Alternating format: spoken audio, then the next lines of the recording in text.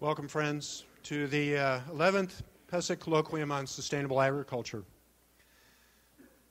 This colloquium honors the work of Dr. John Pesek, Iowa State University Emeritus Professor of Agronomy.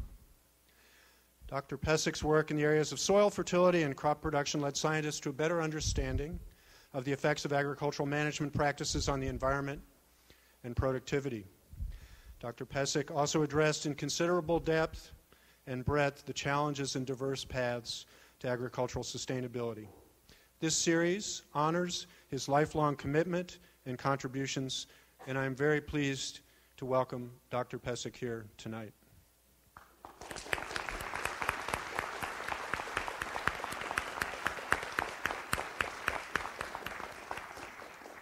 My name is Matt Liebman, and I serve as the Henry A. Wallace Endowed Chair for Sustainable Agriculture and a Professor of Agronomy. Tonight, I'm very pleased to introduce Andrew Revkin, one of our country's most respected and influential writers focusing on environmental and sustainability concerns. Mr. Revkin's reported on the science and politics of climate change for more than 20 years. He was a senior editor of Discover, a staff writer at the Los Angeles Times, and a senior writer for Science Digest. From 1995 to 2009, he covered environmental issues for the New York Times, and he continues to write their .earth blog, a widely read source of information on agriculture, energy, and sustainability issues. His work on the .earth blog recently earned him a National Academy's Communications Award, a prize bestowed jointly by the National Academy of Sciences, the National Academy of Engineering, and the Institute of Medicine. He's the first two-time winner of this award. He's also received awards for his work on climate and environment from Tufts University and the State University of New York's College of Environmental Science and Forestry. In 2007, he was given an honorary doctorate in humane letters from Pace University, where he's currently a senior fellow and lecturer in the Academy for Applied Environmental Studies. Mr. Revkin's work has taken him to the Arctic 3 times, and in 2003 became the first New York Times reporter to file stories and photos from the floating sea ice around the North Pole. Based on his work in Brazil, he wrote The Burning Season, The Murder of Chico Mendes, and The Fight for the Amazon, which was the basis for an award-winning HBO film. He also wrote Global Warming, Understanding the Forecast, and for younger readers, The North Pole Was Here, Puzzles and Perils at the Top of the World. Mr. Revkin's articles have appeared in The New Yorker, Condé Nast Traveler, The Christian Science Monitor, Rolling Stone, Newsday, and the Brazilian paper O Globo. Mr. Revkin's a master of multimedia journalism, including blogging, podcasting, videography, and photography, and he received an award of excellence in the Pictures of the Year international competition in 2005 for his photo called Slope Study, in which a scientist wearing a headlamp trudges through a blizzard in the Alaskan wilderness. Mr. Revkin's visit to Iowa State University has been made possible by the work of Ms. Marcia Manier, and I want to thank her very much for all she's done. It's also been made possible by generous donations from the Bioeconomy Institute, the Graduate Program in Sustainable Agriculture, the College of Agriculture and Life Sciences, the College of Liberal Arts and Sciences, the Leopold Center for Sustainable Agriculture, the Department of Ecology, Evolution, and Organismal Biology, the Department of Natural Resource Ecology and Management, Practical Farmers of Iowa, the Greenlee School of Journalism and Communication, the ISU Committee on Lectures. On behalf of the Pesek Colloquium Committee, I express my sincere thanks to all these organizations for their assistance and support. Please join me in welcoming Andrew Revkin to Iowa State University.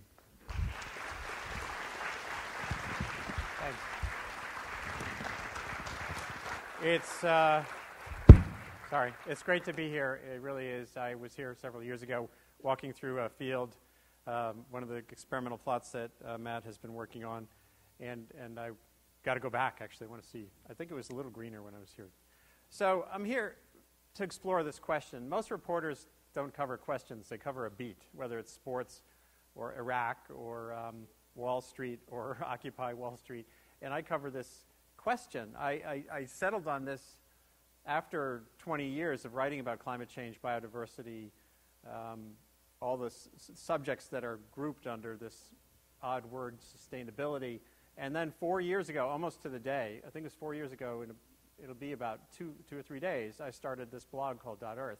And initially it had this little subtext line that said 9 billion people plus one planet equals what? And it is an open question. And one thing I do on this blog, which is very, very much different than what most blogs do, is I raise questions. I'm not there to bloviate. Most of the blogosphere is shaped around people's opinions on things. My opinion is that science matters.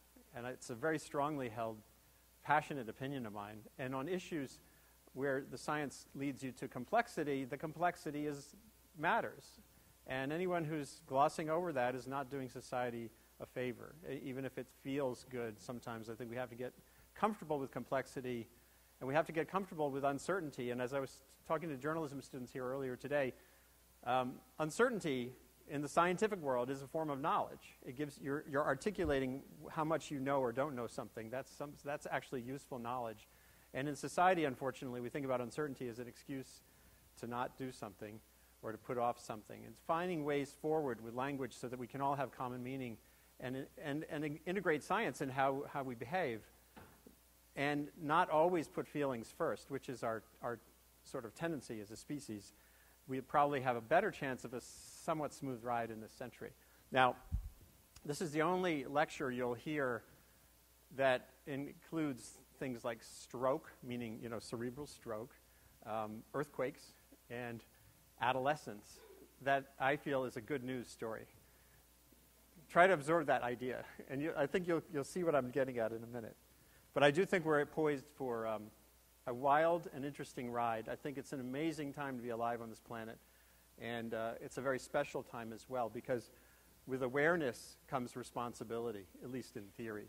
And as we've become aware as a species of our impacts, some of which are at the planetary scale, that kind of kicks back at us in ways that no other species that became a powerhouse on this planet ever had to deal with. So that's kind of a cool time to be alive, whether you're a scientist or a writer or in the arts or any other enterprise. So here's the question, and here's the deal. This is kind of, hold on. Most of us have gone through some moment in the last few years that looks like this. This was a picture I took in Copenhagen at the end of the climate talks that resulted in this pledge, this sort of pledge of allegiance to nothing, the Copenhagen Accords. And that photographer was in a room full of about 3,000 journalists, which my friend John Broder, who was there and covered many presidential campaigns, he said at no political convention had he ever seen as much reporting mass on display. And it was all, for what? So it's easy to look at that and then to look at trajectories like this. This was a great cartoon by Steve Greenberg, who was a political cartoonist when newspapers had political cartoonists. There still are a few. And he, of course, charts that familiar spike, one of the most familiar spikes you've seen. Of course, we were kind of this dribbly species for hundreds of thousands of years, and then kaboom, something happened. And, whether we get close to the top of that spike it's probably, it's unlikely that we'll hit 12 billion even by the end of the century, but it's not out of the question. Just today in the New York Times, Joel Cohen had a really good piece laying out the knowns and unknowns about population change. And I like this, I think I can, I hope I can, I really hope I can, man, I hope I can. It's articulating that feeling we all have as we look at these trajectories, whether you're looking at the one for water or the one for carbon dioxide emissions or the one just for numbers. And it's hard to look at that and say we're going to come around this corner smoothly, but I think there is a decent chance. There isn't a decent chance if we all look like this on Black Friday. Can you imagine 9 billion people doing that?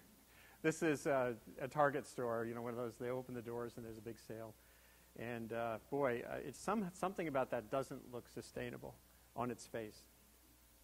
And considering our predicament on this planet right now, I keep circling back to bacteria on a plate of agar, because it's kind of like, so far, there are very few indications that we are other than bacteria on agar, which just go, there's a resource, and you just take it, and you eat it, and you reproduce, and you grow, and until either your own waste products or the lack of resources pushes you back.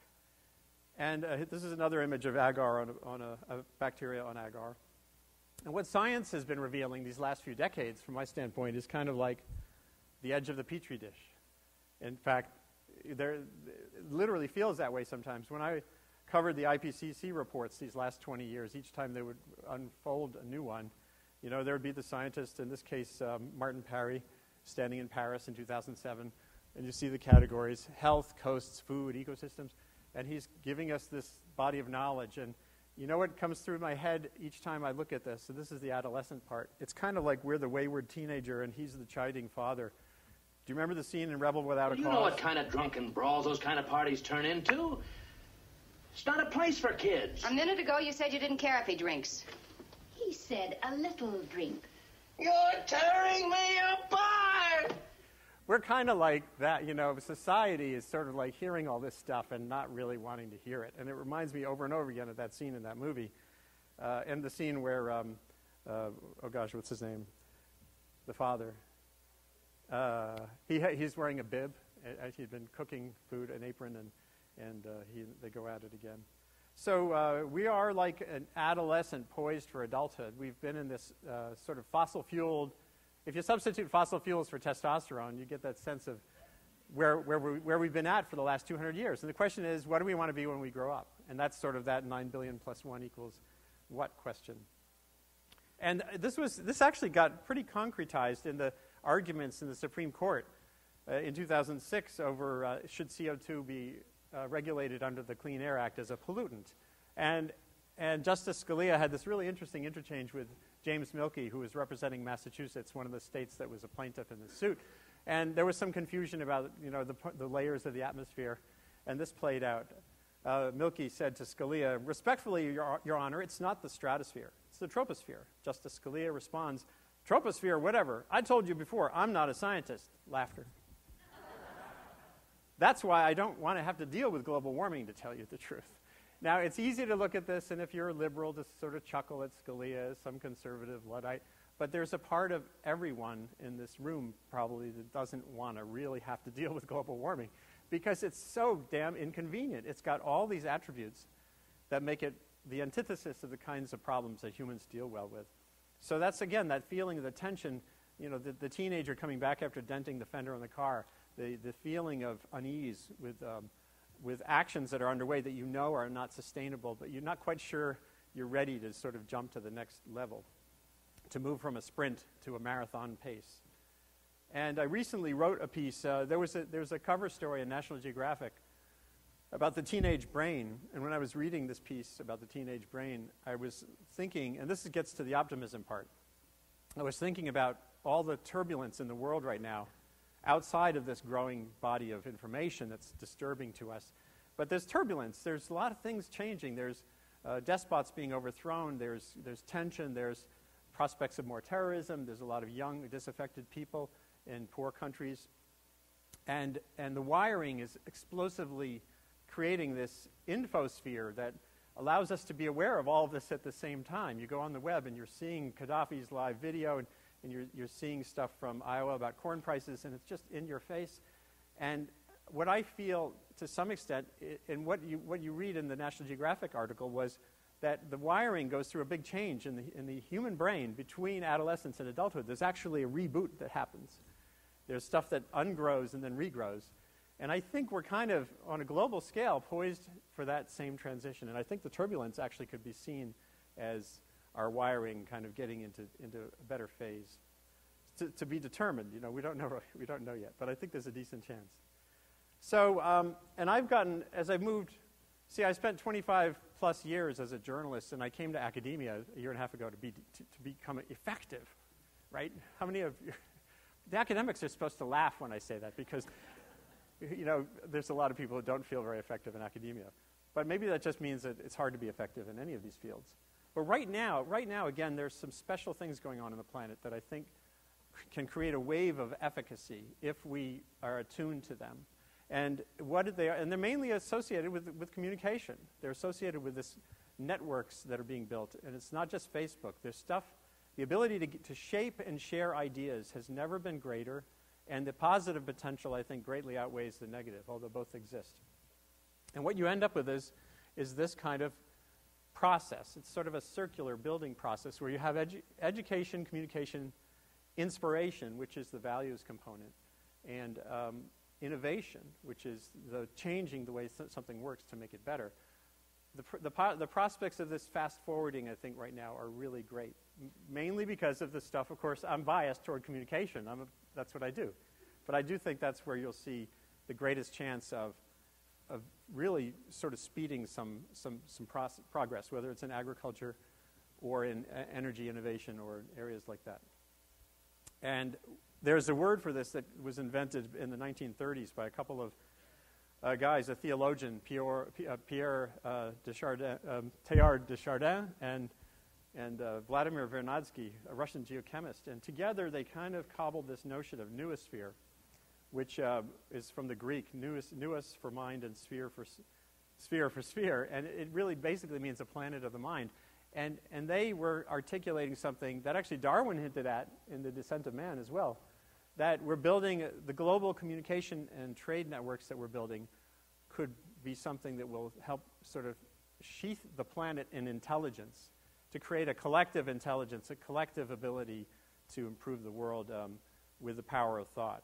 And I've seen examples, and I'm going to show you some examples. This isn't just sort of pie-in-the-sky stuff that I think convey pretty effectively what I'm talking about. And one of them I became aware of shortly after July 1st when I had a little stroke, which, of course, I had to blog, being who I am. July 1st, I went running with my son, who's 21, had been in the military.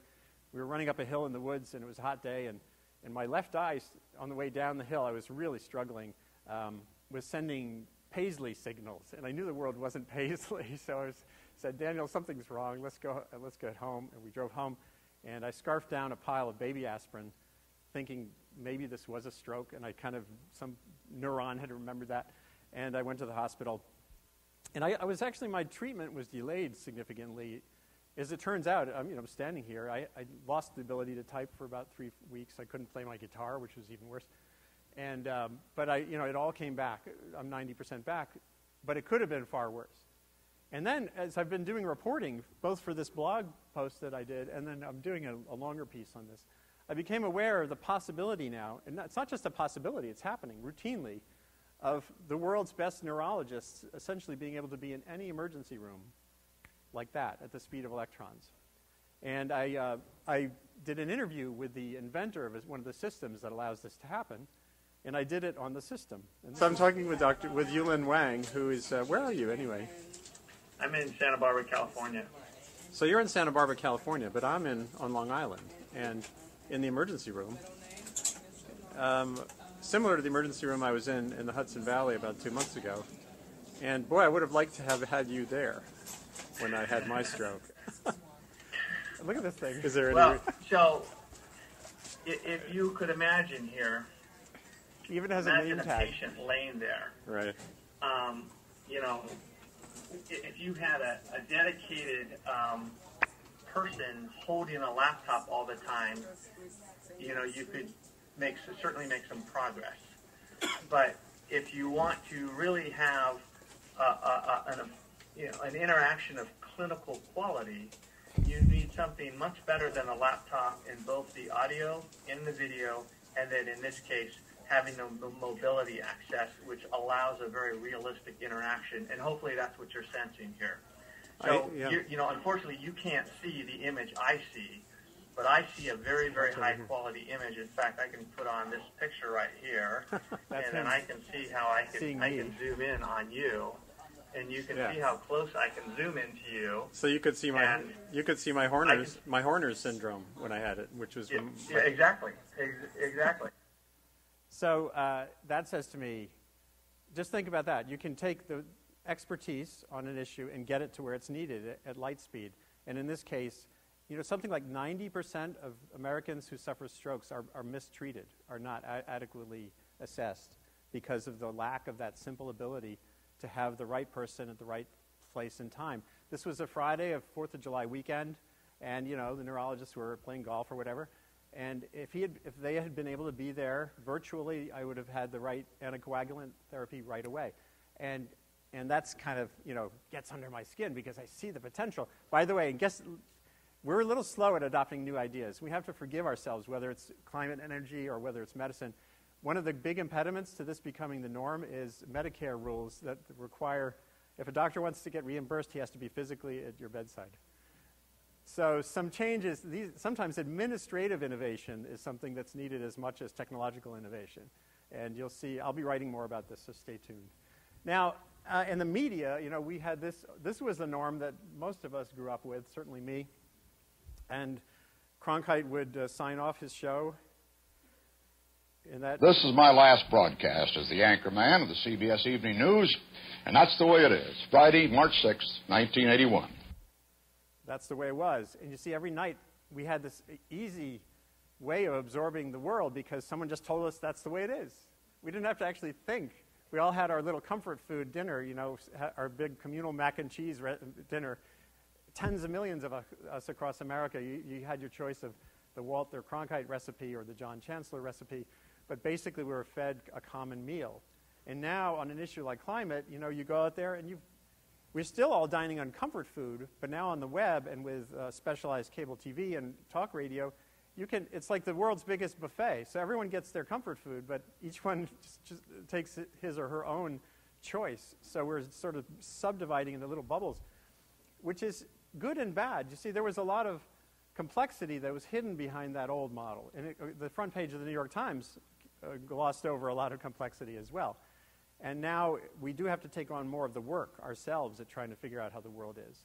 And a lot of that's going to have to happen outside of the traditional media, which is the thing that drew me to academia, to find new ways to tell stories that are not in the old simple mode, but that can probably, can have some impact. So on .earth, along with the stuff I write myself, sometimes I'll take a scientist who's in the field, like this guy, Andy Bunn, from Western Washington University. He was in Siberia studying paleoclimate, old climate records in the sediment of rivers and stuff there. And he and his team of students they sent me pictures and some audio clips, and then I cobbled it into this, what I call a postcard on .earth. It's not journalism. I'm not out there with a pad, but it's a way of conveying the science from the field directly to readers of the New York Times. So those kinds of innovations still involve the media, the newspaper, get rid of the paper part, the news medium, but there's much more that's coming, and that can happen. Universities can play a role directly in telling the story of the science that their faculty and students are doing as well. There's many ways to use graphics and to think creatively about ways to parse a story. Global warming is always conveyed as this single phenomenon, global warming, and it has no meaning. That phrase has so little meaning because it has a different meaning to everybody. So when I talk about it, I say, well, what do you mean? What's the thing that concerns you or the thing that you doubt? Is it about sea level or is it about the power of CO2? And I kind of created this notion of that ideas have a shape. You could actually sort of roughly approximate the robustness of a subcomponent of this thing called global warming. More CO2 equals a warming world. That's a very steep curve. There's almost no variance. There's no little tails on this. Even Michael Crichton, when I interviewed him, agreed on the basic idea that greenhouse gases actually function.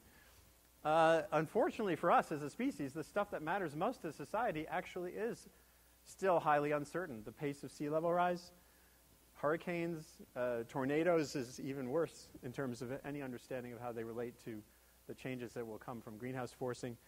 Regional climate forecasts are not going to get better anytime soon, and the best climate models in the world will tell you that. And of course, the hardest thing of all is how warm is it going to get? So the warming from a doubling of carbon dioxide in the atmosphere we have about the same level of understanding of that as we did 30 or 40 years ago. It's refined to some extent, but it's still basically a lot of non-manufactured scientific disagreement. So it's a great thing to do. If someone gets into an argument with you from either standpoint, any standpoint on global warming, make sure you stop, pause, and say, hey, let's get some common terms of reference. And whether you're in the media, conventional media, or just talking to your neighbor, I think there are ways forward on that. And then there's some wonderful work underway in the sociological and psychological sciences to try to clarify the same thing. Where are there, amid all the polarization on issues like energy and climate, there's actually a huge amount of agreement. Now, there wasn't a lot of agreement on this idea of what was called a cap-and-trade bill. This was this study at Yale where these balls basically are chunks of American opinion on global warming and related issues. And as you can see from the labels, there was alarmed, concerned, cautious, disengaged, doubtful, and dismissive. These were the bubbles in 2009, and they've changed size somewhat. But that's not the main point here. The main point is, note, even in 2009, support for a cap-and-trade bill was marginal at best. Even the alarms, the ones who were really worried about this, were just barely above the midline of supporting that idea. Now, when you look at support for providing rebates for purchases of solar panels and fuel-efficient vehicles, even the dismissives on global warming were kind of like, in the middle on that idea. Even though it's actually, if I'm a libertarian, the last thing I want is incentives, subsidies, that kind of thing. But you could see there's something to talk about there. And this one was the most interesting of all, I think. Support for requirement 45-mile-a-gallon fuel efficiency across vehicle fleets, even at the price premium of $1,000. And look at that, even there, only the dismissives, the absolute, obstructionist rejection types were just below the midline, and everyone else has said this is a good idea. So I heard that Jonathan Foley spoke here last week, and he and I agree on this idea that, why fight that polarized, blockaded fight over terms that people don't even know what they're talking about, like global warming, when people in the room are actually talking about different things, when you can have a cogent, productive conversation on energy. It seems to me a no-brainer. And then this is a curve I'm just going to show you because it matters a lot to me. And it's, it's kind of a window on what we care about through the amount of money we as a country have spent on energy, on science, basic science, since Sputnik. This is all the basic sciences. So we got very worried about science and the lack of our understanding of it when Sputnik happened and the Russians beat us into space. The yellow bands here, several tens of billions a year in constant dollars, were the space race. So we cared about that. We got to the moon, and then we kind of finished that. The blue at the top is the war on cancer, and it had marginal efficacy, but we care a lot about health. So we went up to about $40 billion a year on health spending, and that's now declining a little bit. But that gives you the sense of what we care. When we care about something, we study it hard. Energy is that sort of green anaconda in the middle there that we cared about during the oil crisis in the 70s, and then we just dribbled away. And in the dribble, do you see any sort of partisan aspect to the dribble? Like, was there a Democratic uptick, Republican downtick? No, we just we had a bipartisan slumber party on energy science. And over here is here's the stimulus. And of course, that's all gone, right? That was a one-time blip right there. Now it's going to be down here. Does that look like an energy revolution to you? Not to me, no. So now that's like, again, sort of taking you down a little bit. And we're not going to have any agreement for years to come on big spending initiatives, whether they're for science or for, incentives for wind turbines or whatever. It's not going to be there. So what do you do when that's not going to be there? Well, I turn back to what I started to talk about, which is to use information to fast forward progress, to get ideas where they're needed and to shape ideas through common discourse. And that's this back to the noosphere. And with a little adjustment, you could call it the noosphere. There's a guy named Larry Killam who's an inventor who he and I both sort of stumbled on this phrase as a way to build a glossier word around this Greek weirdness. And the last thing the world needs is a new word. But for some reason, I'm kind of stuck on it for the time being. So what is this? This is the way I envision it is that universities particularly, but schools generally, become engaged in conversation, in discourse, in collaborative work, both within campuses and then between campuses, to build a better world. You'll see how this can work. Thomas Berry, whose obituary I got to write for the New York Times, and who was a remarkable thinker in many ways, who bridged the theology-science gap in interesting ways. He pointed to the opportunity and responsibility the universities hold specifically in this arena when he said, I propose that the religions are too pious, the corporations too plundering, the government too subservient to corporations. These universities, however, should have the insights and the freedom to provide the guidance needed by the human community. There's a unique moment here when there's no government money flowing, when technology can move an idea at light speed, when universities, at Pace University where I work, is very much about practice, about testing ideas and interacting with the community around you, give you that great sense of a special moment. And the technology, yeah, look, we've got Match.com for people to get together to share and shape things other than ideas. But now, and you've seen online, I don't know if you've seen experiments like Scientists Without Borders, which is through the New York Academy of Sciences. Innocentive, which is sort of a money-making venture. Someone wants to solve a problem that could make money, and who has the idea, and then you share the skills, and you all profit. Global Giving is a way to sift for the most efficient and interesting nonprofit organization that you want to send money to. But that's money. That's easy. What I want to see universities do to fill this gap is to share skills. And students are a big part of this, as you'll see. Students have extraordinary skills, and with technology can play as meaningful a role as anybody else out there in getting good ideas where they need to go. So there's a couple of conventional sort of PowerPointy slides here, because I couldn't think of a better way to distill this down. Schools are a hub. They're a physical hub in a place. They relate to the farms around them, and where I live in the Hudson Valley, they relate to the open landscapes and suburban communities and the city.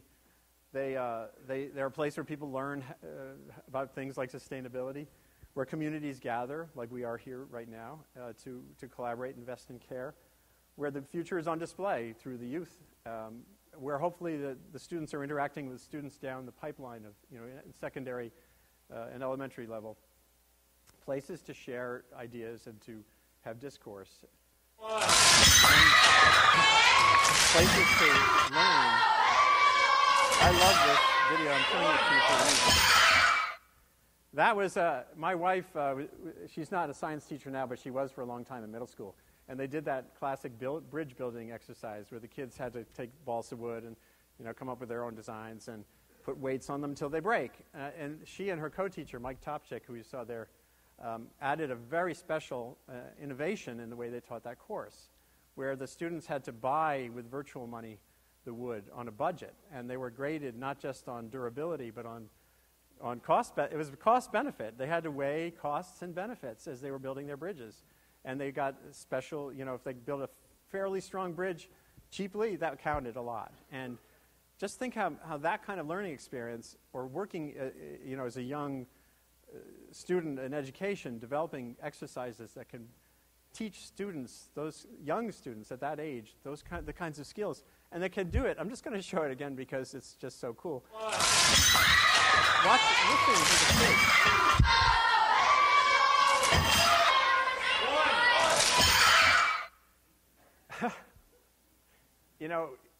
You can teach to the test as much as you want, but you're not going to get kids yelling like that. So the physical school does all these wonderful things as well. And in developing countries specifically, you have this incredible potential where the school is a place you learn hygiene, you learn the power of just washing hands is extraordinary. You learn healthful habits. You can at the physical school, there are places in Africa where some researchers at Columbia University tested out a system where the kid would bring a battery, like a battery-powered light thing to school, to charge it at school and bring it home and do the homework at home. Kind of neat. It's already been leapfrogged by other stuff, but it shows you the potential of the school to be a hub. And of course, as I say here, in the last line, saving money. Schools can demonstrate technologies. They're laboratories for things that can be applicable in the broader community. Harvey Mudd College does a regional landscaping clinic that I think is a great example of the school, again, demonstrating what anyone with a water-stressed environment can do to use indigenous plants or just plants that function well in a certain ecosystem. The school, and this is something I care about, I just wrote about over the weekend because of what happened in Turkey. There are thousands of schools in this world that are run away from places instead of run to places when something bad happens. And that's a travesty. Just think about in Sichuan province where I wrote about the earthquake that happened there. I've written about the series of bad earthquakes that have happened in recent years and how schools are particularly vulnerable, and it just drives me crazy to think that if you're going to care about one building in a place, what's the building you want to bolster? It's the school, because it's so important to your future as well as your the present. So I've been focused on designs that can improve prospects for schools standing up to disasters. And this is a typical school. I'm going to back up just so you can see that. When I was in junior high, I went to a building that looked like this. You know, it had a half wall, a lot of windows, and it's not a good design to have in an earthquake zone, especially if it's multi-story. And these are how many kids are in earthquake zones around the world. Each one of these big bubbles is 10 million. This is Mexico City, a school pancaked. This is Taiwan, pancake school. And here's a pancake building yesterday in eastern Turkey. So you think, okay, this is something we should not be doing. This demonstrates the problem. Those weak spots, it's a little simplistic. My 21-year-old son made that animation, but you get the idea. Now here's what's cool. Here's what's cool. The same materials, configured slightly differently, create a fundamentally more durable building. This was a test at Purdue on a shake table of a 3-story building built with the bricks and the columns just configured slightly differently, and you end up with you can have a beautiful design for a school. So same materials, same cost, and a much more durable outcome in an inevitable earthquake. Where's the downside? What's missing there? All that's missing is the knowledge. And so who's good at conveying knowledge? This school in front of me, and the school I teach at. Universities can help to make sure this gets around. There are organizations now, and I wrote about this just yesterday on .earth. There's the Open Architecture Network, which is through the Architects for Humanity, which is trying to develop a way using the web to get information on building designs where it's needed, sustainable building designs. And I think, again, the potential is just being scraped. We're just getting going on this. The network school, this is where you build out from the things you can do physically on campus, is where you can share those experiences and have collaborative learning. Students here and students in Iran or students anywhere in the world can have a collaborative experience now, and that has no downside as far as I can tell. And, you know, the extension, this is really, we're talking about the ultimate extension service. When what we're talking about is having that ramification, like a hub and spoke system for making ideas get to where they need to go. And when you think about the history of our own extension services and cooperative agricultural education and how that can be applied, and is being applied in some parts of the developing world, you can see the great potential there too. And I'm sure people here are involved in developing countries getting going in those kinds of practices. And then there's these, as I was saying, co-learning. There's this nonprofit in England called Atlantic Rising. And it's basically an educational network. These young British men and women go around to schools around the Atlantic, and from Ghana to Scotland to Nantucket, as you can see, Belize, Costa Rica. And what they're doing is exercises related to coastal vulnerability in a changing climate. And it's I saw their presentation in Nantucket. It's non-judgmental. It's not scary. It's not preachy. It's just, let's go to the beach and see what 3 feet of sea level rise looks like. And this was them in Nantucket, where I caught up with them. You know, they're just getting a sense. They're integrating into how they're looking at their communities, what it would mean to have sea level rise in the range that we're talking about for the next century. And I think that's a great thing. And then the other thing they do is, along those lines, they have schools interact with each other. There were students in Ghana and Scotland who are Skyping to each other now. So they're having video learning experiences where they're sort of co-learning together, and I think that's a wonderful thing as well. Now, it's important to pause here and recognize that not all the world is on the web yet. That there is a really gaping, there's so many divides in this planet right now in wealth and in technology and in access to the web.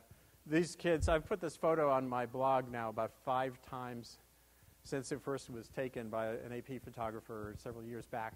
And these are kids in Guinea living outside the capital in slums, and to do their homework, they have to go to the airport parking lot because that's the only place where there's lights. And this picture really gets at me, because these are kids who are in school. They're the ones who are eager to learn. They're trying to advance their lives, and they have to walk through a dark slum to get to the light to do their homework. And in this 21st century, it just doesn't feel right that can happen. And it's none of this is, this isn't always something you can do something about easily. Governance issues, there are all kinds of issues related to electrification in poor places, but it's a travesty. There's another important thing about this picture. There's something missing in it, and I'm sure someone here can see.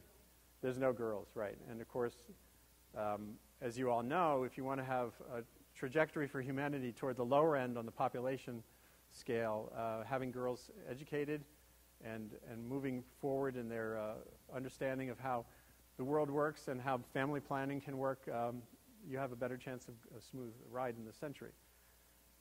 Now, that's the dark side. The light side is that even in some of the least empowered places, literally, there's amazing progress happening. A tiny little, frankly, crappy solar panel. This is like a $60 Chinese-made panel that is probably going to break. Maybe it's already broken.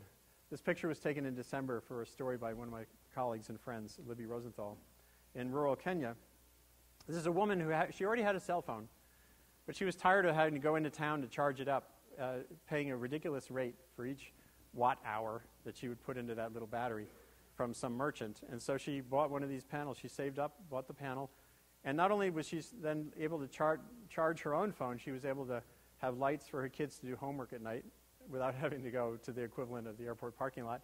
And she set up a little business where she was charging her neighbors' phones at a rate far less than the guy in town. And then the good news, and this is what happens magically and so fast, is her neighbors are now buying their own panels and putting her out of business. But you can see how the power of just a tiny dribble of electricity in places that don't have any is extraordinary.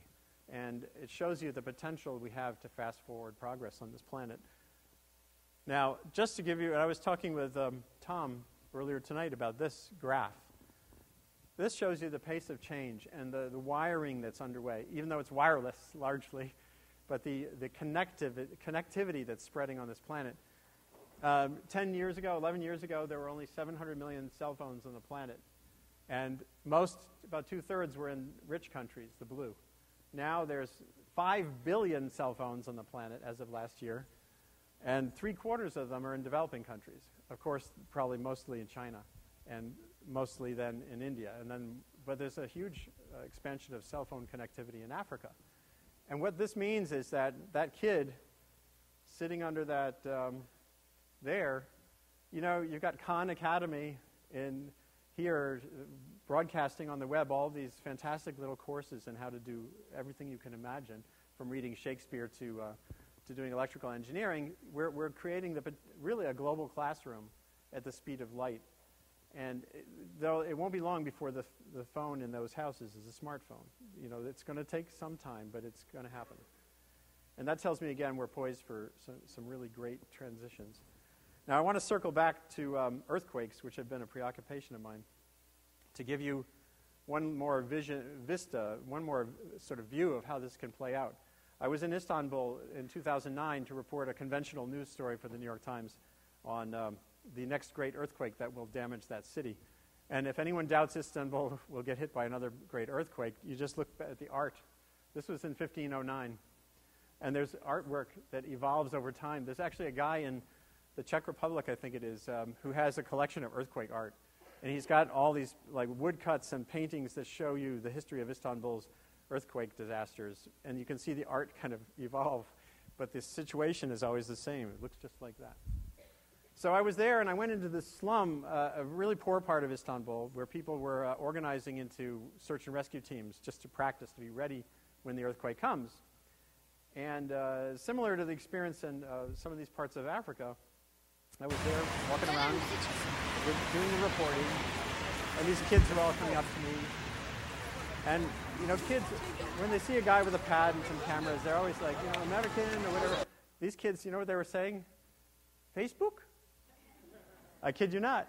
They didn't have any computers. But at this community center, they had access to computers, and they were all on Facebook. And now a bunch of them are my friends on Facebook. And then, of course, I was watching what they were playing. Some of them were playing Farmville, and my my 13-year-old son back in Garrison is playing Farmville, and I'm thinking, whoa, you know, with an efficient translation interface, it's a matter of moments before kids around the world are essentially collaboratively playing. They can be playing, there's a disaster game that the UN has developed that's a fascinating little what-if game. There's Minecraft, which my son is now, Minecraft? Yeah, my 13-year-old son is immersed in Minecraft. And actually, I want to interview Notch, the guy who invented this game, because he's already added weather, but I want him to add climate, meaning big changes. And I want him to add earthquakes, so the kids have to design buildings that are robust instead of just sort of building fantastical constructions. And I think we're poised to have some really wonderful learning opportunities in new ways that we've never imagined before that could have these kids interacting creatively with our kids. And when I was 13, this is how I interacted with my pen pal in West Cameroon. And just, there was a lot of power in that. Now, maybe it was powerful because it was hard. I had to write, I'd write him a letter. I remember his name, Alfred Iwani. And, I'd wait weeks, and then this crinkly envelope would come in the mail from him, 2 or 3 weeks later, and then I'd send him another one, and now it's all can be done face-to-face. There's so many even digital video interfaces now where kids can interact. And again, that in itself will not save the world, because a lot of it will be just blather, or even mean-spirited stuff can happen that way. But with motivation, inspiration, and some kinds of education, I think you can end up building the sort of the positive side of this, so it'll far exceed the negative. And at Pace University, we're one of, many schools are now trying to experiment with ways to get into the communication world and make a difference. When I joined the faculty a year and a half ago, I started co-teaching in a very well-established course where the students on their spring break each year, instead of going to Cancun and sitting on the beach, they go somewhere and make a film. They've gone to the Netherlands, they've gone to Costa Rica to do a film on ecotourism.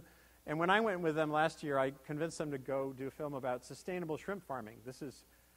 There's experiments in Belize, not experiments now, there are well-established practices of low-impact shrimp farming where the water never leaves the shrimp farm. It just goes from one pool to the next and back. So you're not really doing the degradation of ecosystems, the nutrient overload, and all that stuff. And we wanted to focus on this amazing woman, Linda Thornton, who I'd heard about for years, who actually came from the Midwest of this country a long time ago and just she wanted to shrimp farm, moved to Belize and slowly developed the skills to do it. And it was a great story. And these are kids, none of these students were environmental science students. They were there just as communication students. And they've come out of that course having built this film with an awareness of what sustainability means, because they've seen it up close and they've had to tell its story. And I think there's, again, untapped potential there. And here's just some of the scenes that they recorded. This is the food for these shrimp is very carefully weighed out. It's not just dumped into the pond. And we had to figure out on the run. One of the students had to figure out how to shoot the only camera that we could shoot through the microscope to catch the shrimp larvae was a phone camera. Listen. Oh, they are. Well, anyway, she was very excited when we got the shot. And there's something about that excitement that reminds me so much of the kid screaming about the bridge. When you can have students doing the innovation and testing ideas and testing ways to communicate in the field on stories that make a difference, I think you can really build a culture a motivated culture of telling the story and then living the story and fitting our aspirations on this planet. And there's this thing called Twitter. Twitter can be whatever you want it to be. It can be I'm brushing my teeth now, or it can be there's a professor of bird biology at University of Connecticut, Marianne Rubega, who, if you search on Twitter for that hashtag, for those who know what a hashtag is, you'll see her class, they're required to tweet every time they see bird behavior. So they have to look at the physical world, the actual biological world, and do a digital translation of it in a tweet. So, and this professor has found that by engaging them through this device that they're so locked into already, they're much more aware of the actual physical analog world around them and keeping track of bird behavior and bird sounds because of that channeling that she required.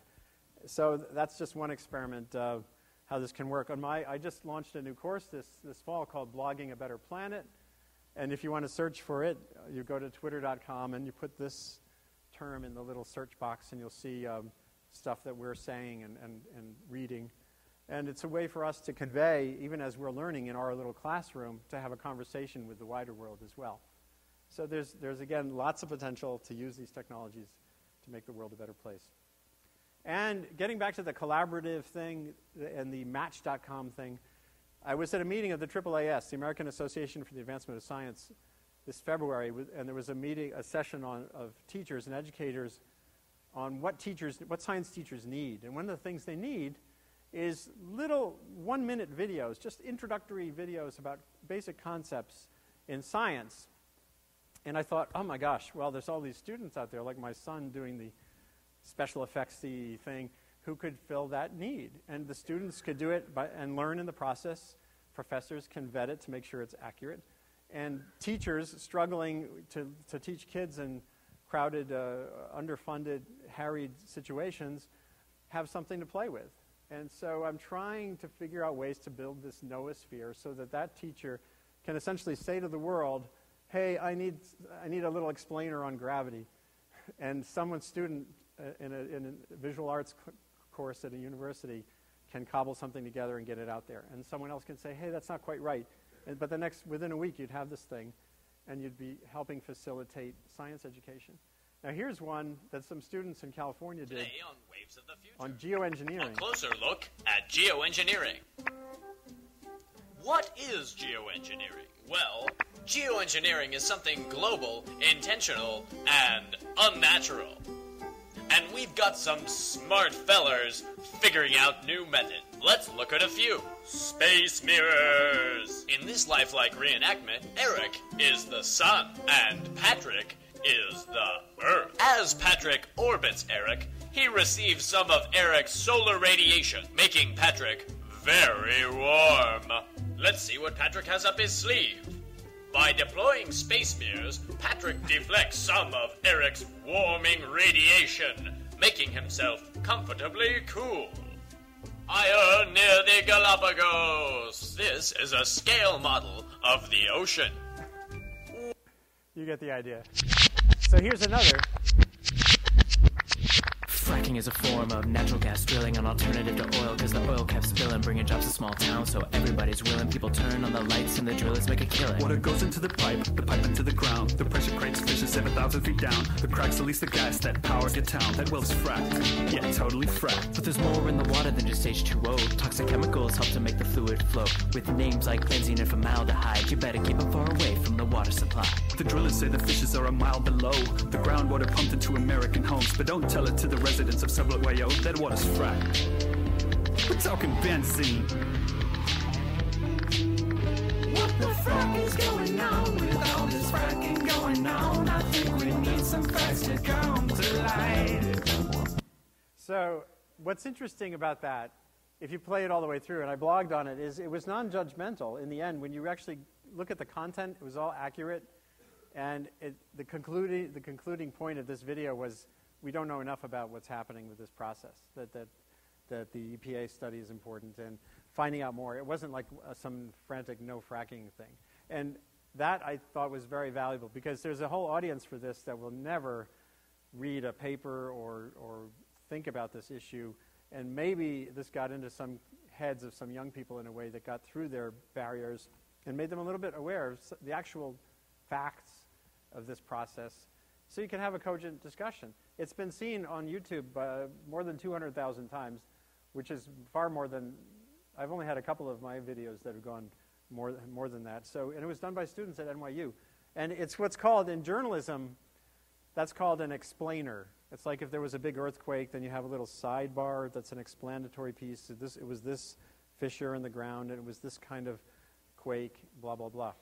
So that's an explainer, too. And as you can see, they have a website, explainer.net. So these kids are, I keep calling them kids. They're young men and young women.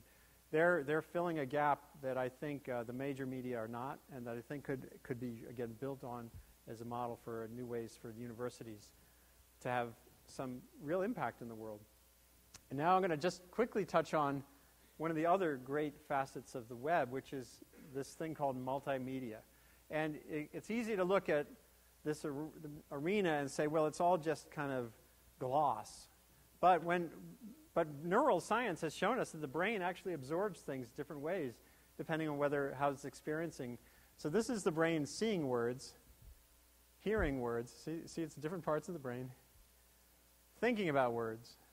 So, if you're trying to convey something complicated, if you're only showing people text, you're actually missing all that cognitive potential that's going to waste. So why not make sure it's the whole package? And one thing that's really interesting in this area is it's not just pretty pictures. You can actually convey quantitative concepts using imagery in ways that we're just, again, beginning to experiment with. So, and this is all about showing versus telling. Here's a very simple question. What's the volume of the atmosphere of the planet if all the air was at sea level pressure? And I could explain to you in cubic miles or cubic kilometers what that is, or I could show you this drawing, this image that was created by Adam Neiman, a British science illustrator.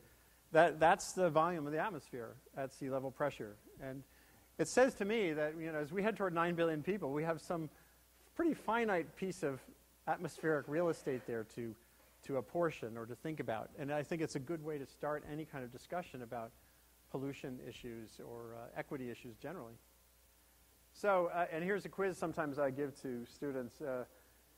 If all the world's liquid water was shown as a spherical volume, how big would it be compared to the planet? Would it be big enough to obscure the U.S., big enough to obscure South America, big enough to hide the northeastern states, big enough to hide Iowa or Texas?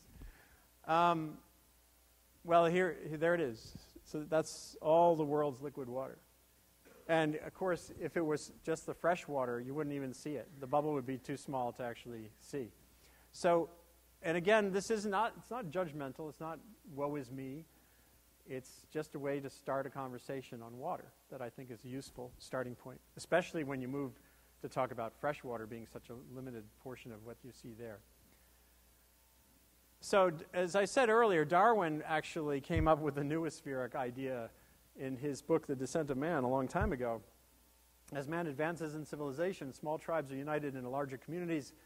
The simplest reason would tell each individual that he ought to extend his social instincts and sympathies to all the members of the same nation, though personally unknown to him. This point being once reached, there is only an artificial barrier to prevent his sympathies extending to the men of all nations and races. And in this book, he went on to talk about animal welfare, by the way, animal rights, animal welfare, in the sense that the next step in that journey of sort of consciousness would be toward more consideration of the needs of the animals we rely on. So it's an interesting and a powerful concept. There's been this long sort of delineation of this prospect of a collective intelligence. So far, we're still mostly like the bacteria on agar, but I think we're poised for some marvelous things to be happening. And I'm going to close out with another bit of this, another important element, which is the arts and considering the values issues. Remember, science just delineates the stage that we act on, and it's our values that shape the decisions that we make based on scientific findings. This was a remarkable image caught by a Japanese satellite that's sort of like a version of the Earthrise photo that was a video. And it's just, to me, a stunning way to remind ourselves of the finite and not fragile, but definitely finite nature of this planet that we live on. And you see the sterile shoulder of the moon in the foreground. It just kind of gets to you. And the Earth set is particularly powerful. The music here was by a bandmate of mine.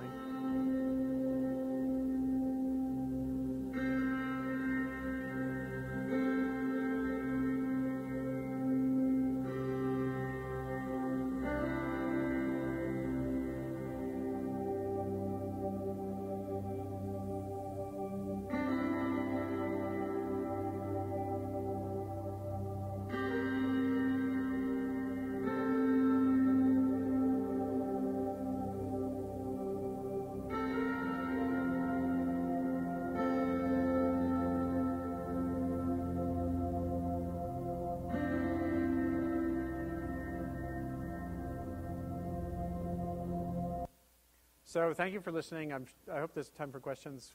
I'm happy to explore these ideas with you. This was that last image from one of the Viking spacecraft leaving the confines of the solar system, which I'm sure you read about Carl Sagan writing about this wonderful moment. And so that's where we are, and this is where I am. So I'm happy to be in touch with you all. Thank you.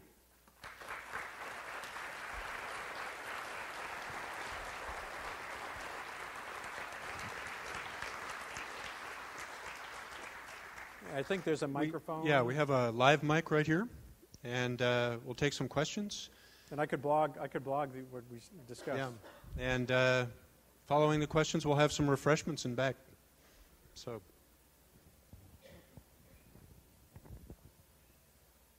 Fire away.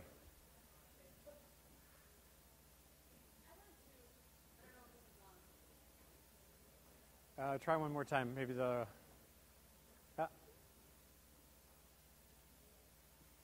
Okay, it's on. I wanted to return, I think, to that slide by Thomas Berry. You quoted corporations being too plundering, governments being too subservient, and that it was essentially schools we had to look to for thought leadership to solve these problems. My question is,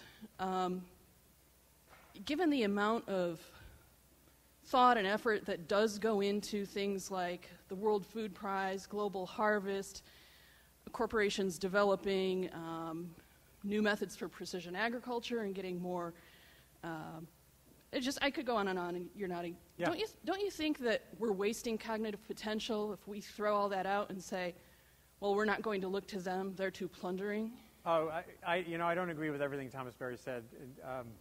I think corporations are a vital part of the path forward, both through the prosperity that they create, which allows us to do all of these things. I did a piece recently on, if you care about the environment, you better care about the economic troubles we're having, because you can't do anything about the environment if we're going to be in a perpetual state of struggling in the economy. So, in fact, if you go back to that noosphere list of places that universities can partner with, companies are part of that list too. So I think you're making an important point, and I just want to be sure you understand that I don't toss out the corporate world because of Thomas Berry's sort of tossed-off comment there. Okay, thank you. Sure. And by the way, on my blog, you'll see some reinforcement for what I've said. No other questions? Oh, no, here we go. I'm a school teacher, and I want to make some comments about education. I developed a process to teach any kid that can add correctly how to do division, multiplication, fractions, decimals, percents, and basic algebra in less than 5 minutes. All you have to do is add correctly, and it takes 3 lines of notebook paper. Yet when I try to explain this to people in that field, their eyes glaze over. Do you have a website? Well, not yet. You should. That's the kind of thing that could go viral on the web. You want to do an end run around. When I talk to teachers about it, their eyes glaze over. Yeah. I also developed a process to teach the infinity of English sentence structure in a 12-step. Wow. Yes or no, 135-word process. All you have to do is say yes or no to these 135 words or concepts. I think you need to you need to take my blogging course and create a blog. You can do the infinity of English sentence structure. The thing is, you don't have to know a word of English when you start, and I've used it for years to tutor international students in it. And, when you talk to that, and it's based on, I hate to tell you this, it's based on quantum physics, and that scares English teachers and physics professors. So go to blogger.com, and in 5 minutes you can create a blog. Okay. And then you go to YouTube, and you can create videos explaining your process. It's very simple. And just put it out there, and then let people have at it. Some people will tear you apart or try, and others will defend you and spread the gospel of what you're talking about, and it could be very effective. I get asked to go to other countries. I've been to Russia teaching, the Czech Republic, the Ukraine, and Guam, and Taiwan. If you send me an email, revkin@gmail.com, I'll send you some advice. Thank you. I may be doing my course as an online course, the blogging course. So. I appreciate the value of your comments about education. Okay, good. Thank you. You did an excellent job. I was born in 1931. milk cows by hand, pick corn by hand. If we got 60 bushel acre corn, that was really great. And now we're 80 years away from when I was born. Do you think the next 80 years will be like the last 80 years? The one thing I know about the next 80 years is anyone who thinks they know the way it's going to play out is handing you a crock of something. It's going to be very exciting, let's put it that way. And I remember when I went to the North Pole in 2003, I was out there on the sea ice drifting with these scientists, and I had my satellite phone. I called my grandmother, who was, she was close to 100. She was in her late 90s. And I was speaking to my grandmother from the North Pole, and she basically remembers Admiral Peary and all that stuff from early in the 20th century. And she was so, it was so normal that all she could say was, "Are you wearing a hat?" But I was having a normal conversation with my grandmother from the North Pole 7-8 years ago. It was just astonishing to think how things have changed. And one thing we forget is how much change you can fit into a few decades. So looking forward, there's been that I think the environmental movement recently has been too caught up in thinking that we have to know the whole answer to global warming right now. And there's been an unwillingness. There was a guy I wrote about recently who teaches in Texas who talked about needing to have the courage to fear. In other words, we have to have the courage to admit we don't know all the steps in this chain. That's why a comprehensive climate bill was never going to be a realistic solution. You have to have a learn and adjust process. We have to have faith that the successors that we are leaving will play their role in innovating forward to smooth our journey on the planet. And one thing I think we've lost is that faith in the future. And I think this, and again, what I want to do is just expand our potential through these kinds of networks that we can build to build the resilience and the adaptive awareness and the intelligence of young people so that they can do that.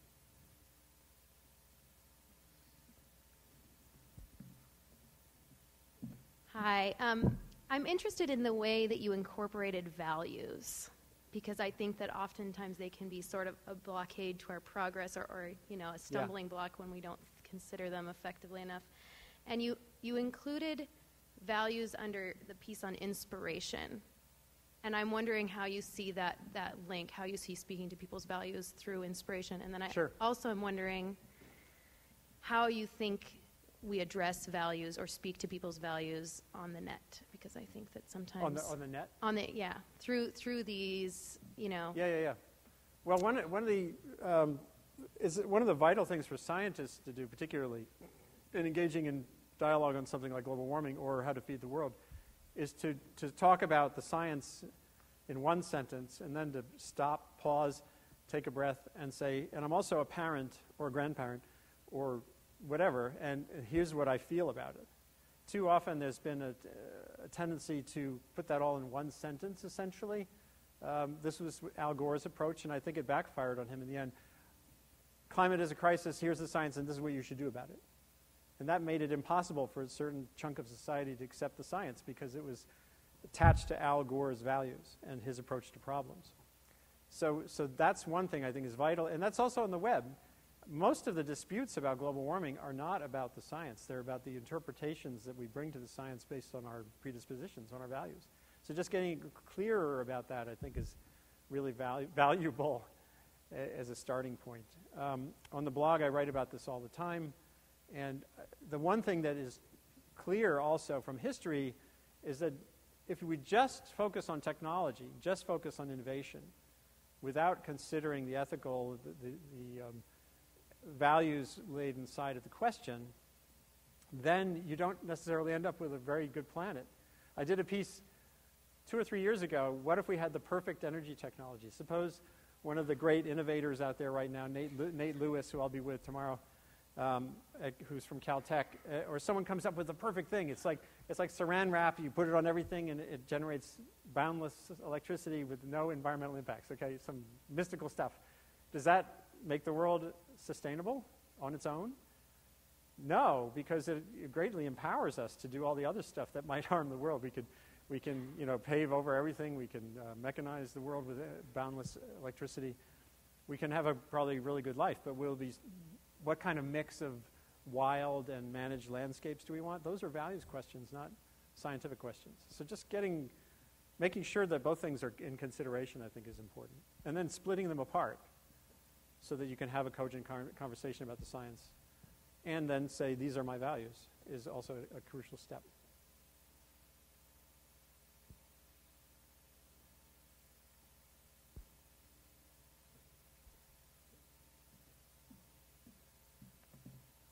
Hi there.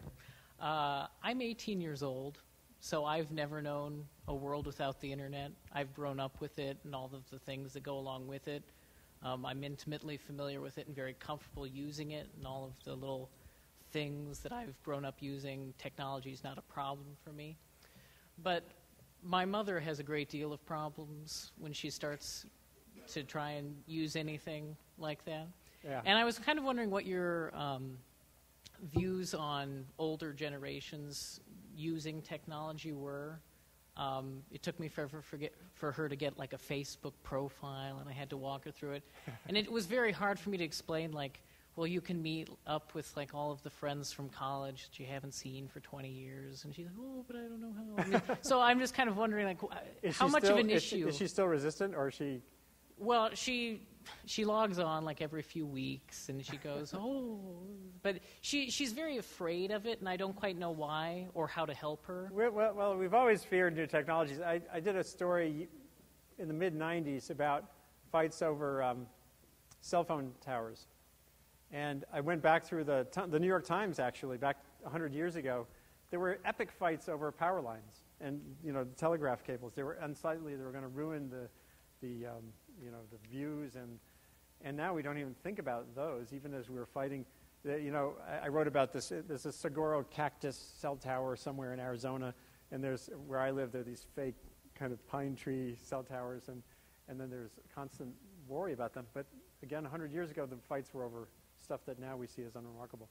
And I think Mark Twain, there are many people who wrote about the telephone killing discourse and being a terrible thing, and now, it's something we don't even think about. So I think we're in a transition period, and for older people, it's maybe a little bit harder. But I've seen many old people who have embraced the web. I have a 90-year-old aunt-in-law who's on there all the time. She's it's just an expansion of her knitting circle. So it depends on the person too. I know young people who are very resistant. One of my students in my blogging course, she doesn't want it. She hates Facebook. She'll blog. She'll do Twitter, but she hates Facebook just because, I don't know why. So, it takes all varieties. Any other questions? Oh, yeah. Hi. I really liked you just had it up, the shape of climate knowledge and the way you talked about uncertainty. Yeah. I often think this is an important point. It's often like the imprecision, perhaps in future projections, is something that opposition to change uses as a barrier to do more. So maybe just your thoughts on how we can better express uncertainty and use it as an opportunity. Well, yeah, I think the basic, I think what needs to happen, especially for environmental campaigners, is to embrace the uncertainty where it's real, to actually say it's real, it's not manufactured where it is, and then to aggressively, point out the research that gives shape to these different concepts and hypotheses, so that you can then start to kind of. I've had countless discussions, either on the blog or in person, with quote-unquote skeptics, who, as soon as you engage with them in a constructive way, they sort of say, well, what is it about global warming that you feel is alarmist or hype? And you dig in a little bit, and you'll find very quickly that it's some particular aspect of the issue, and most likely not the science, that has set that person off. And then you can start, as I said, to build some kind of actual conversation. And on my blog, there's a number of self-avowed skeptics who drive Priuses and who care deeply about energy efficiency and who hate the idea that we're spending a lot of money on imported oil, but who also say, if you're honest about this problem and you cross off nuclear power, you're not realistic. Or if you're honest about this problem, you cross off natural gas, you're not realistic. And so, but then you're talking stuff. Then you're really talking. You're not just sort of yelling. So that's kind of, I think, where the potential lies.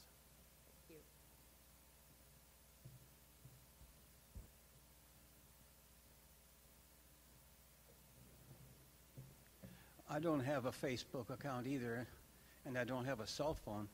And the reason is because no one really calls me much anymore. Oh. And I don't want to talk to anybody who's trying to poke me every time I get online. So it's useless. And some of the stuff they ask you to put on there is just an invasion of privacy anyway. Yeah. You know, so there's a certain amount of risks in that. It's true. And Facebook is free, essentially, but cell phones cost money, so why throw money away if you don't have to? But it wasn't until 94, I think it was, I got an email account. And at the time, the public library where I used to live, they put in internet access for the public. Well, that was so new that I could stand at those terminals for 3 or 4 hours.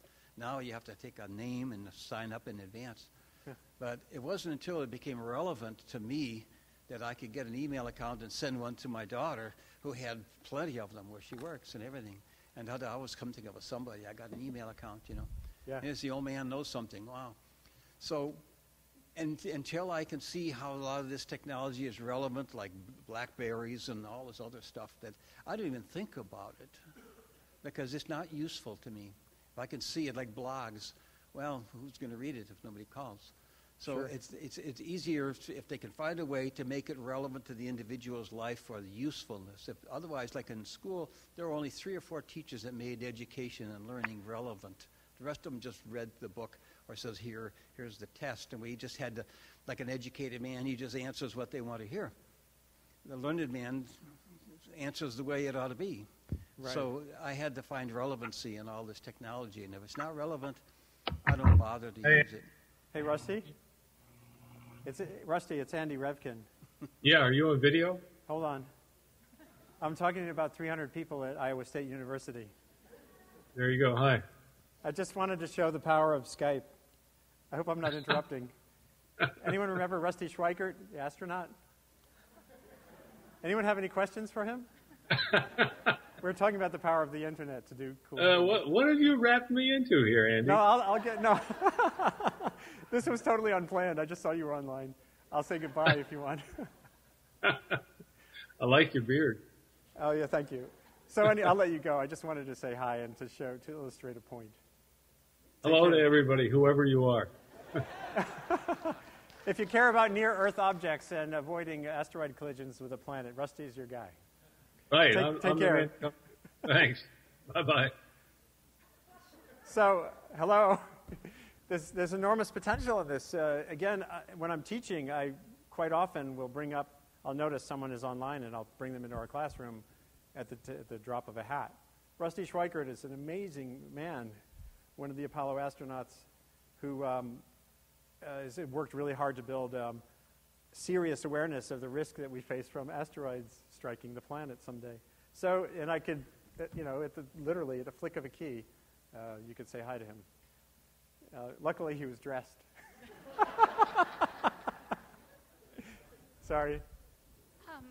I just wanted to get your opinion. The media often portrays this battle between jobs and the economy and the environment.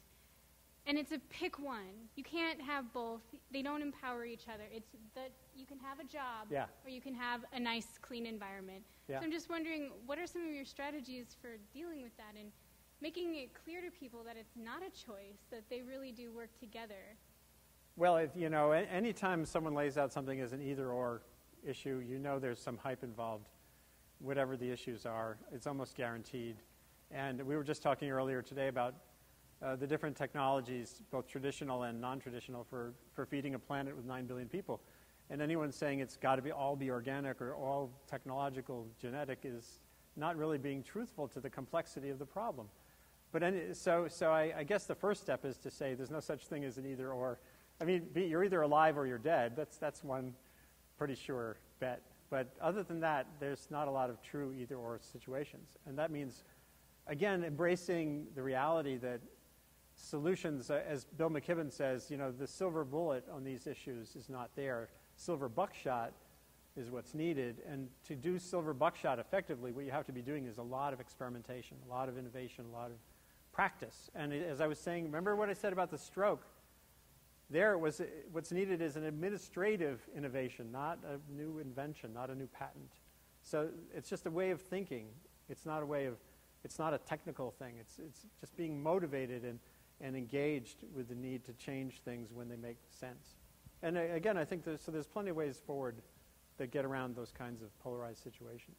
Unfortunately, our media and the blogosphere as well tend to be mostly waged from the edges, mostly shouting matches. And what I've tried to do on .earth is create a different kind of a space. And it doesn't always succeed, but it's an experiment.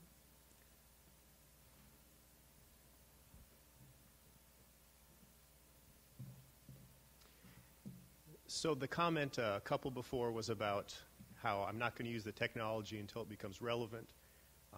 But once you can see the relevance, you might act. So I'm going to just switch it to the environment, because it seems like that's a big one as well.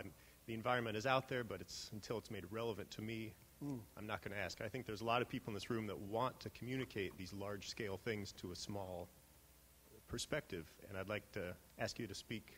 How do you do that? Well, that is a really good question, especially when you think about the digital world. What I liked about Marian Rebega's class on bird biology is it's kind of digital and analog. It's using experience with the physical, biological world and translating it through that digital medium. And that there's many ways to do that with young people. I'm just going to show you one example. My younger son, who's 13 now, when he was around 9, I was rowing with him in a very developed part of Florida. We were going to go see some herons, and let's see if this works. Yeah. And he took out the video camera. I was doing the hard work of rowing. Good morning. We're in Stuart, Florida. It's April 22nd, Earth Day. It's like the 38th Earth Day. And I'm rowing with my son Jack to go see some birds who we saw yesterday up a little mangrove creek here in the middle of Florida-style suburban sprawl. So Jack's got the camera. Which is a lot of houses on a lot of little waterways. Nature is kind of interesting. It still fills in the blanks here. All right, now I'm going to fast forward. So now he's like searching. There was this heron Those nest. are the babies. Oh, yes, there they are. There they are. Move back, move back. I just saw one. Move over a little. I can't see it. Get out of the way, Jad. Yes, move them like that. Hello, little birdies. Yes, yes, yes. It's on the camera. Okay. That's a baby tricolored heron. They are cute. So, did you hear his voice? It's like that same thing. I could hear the voice of the kids, with the breaking bridges. His voice there, his eye that saw the thing I couldn't see. And that will stay with him forever. And then he's shared that experience. I mean, it's only been seen by 7,000 people, so it's not like a Madonna or Lady Gaga or something. But kids can be trading experiences like that in a digital way, but that also include that direct connection with something they saw in the real world. And I think finding those hybrid experiences is a way forward. And that is a cool bird. So I'm easy to find. Remember, Revkin at Gmail. If you have any other questions that come up later, .earth is easy to find as well. Just Google for Revkin and you'll stumble on the blog. And I really appreciate your giving me the time here. And I'm going to go out and see an ethanol plant tomorrow and some tiled landscapes and some corn stubble. And I appreciate being here. So thank you again. Thank you.